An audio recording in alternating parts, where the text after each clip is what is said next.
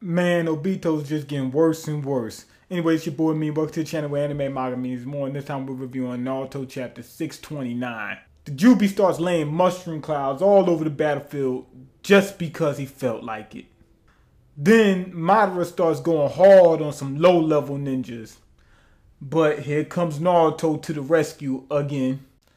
Naruto, he's exhausted now, but in the background, we see the Tail Beast and the Sage of the Six Paths. What's that telling us? And Naruto's weak, so Madara, he gets ready to sodomize him. But then, all the other ninjas come to his aid. Finally, we cut to Obito's and Kakashi's date. Then, like that little pocket dimension or whatever, that Obito uses constantly. Turns out, Rin offed herself. And so, in turn, Obito offed himself the same way. So, anyway, I want to say that this chapter was pretty much decent. I want to say decent up until the end. I think the end was just bad.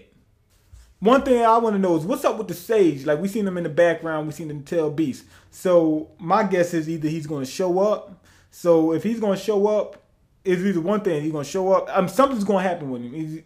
And if he doesn't, show up, I think it's going to be Naruto. Either Naruto's reincarnation, whatever. And it's going to be, basically Sage of Six Paths Naruto form. Or if he does show up, he's going to come from, I guess, from within inside the Ten Tails or something. I don't know. But he's going to show up at some point in time, I believe. Because otherwise they wouldn't even show him. I'm looking at this animal over here. I am happy to say that they finally stood up for Naruto. Why? Because after all this stuff Naruto did, Naruto, he's been going hard since the first episode, right? Now, they was laughing at him first. They was always hating on him. And then, now they want to stick up for him.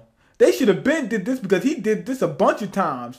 But it seems like the only time they want to help Naruto is if he either saves the world or saves the village or something like that. The last time they praised him was back when when he had fought Pain. At that point, it should have been obvious. Okay, let's get his boys props. You know what I'm saying? And let him get the junior title or whatever.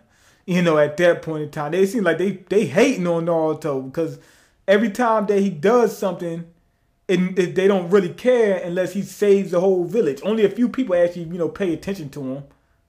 Now, at the end, Obito just got ridiculous. That's what I was mad about that. Why is he mad at Kakashi? Rin committed suicide.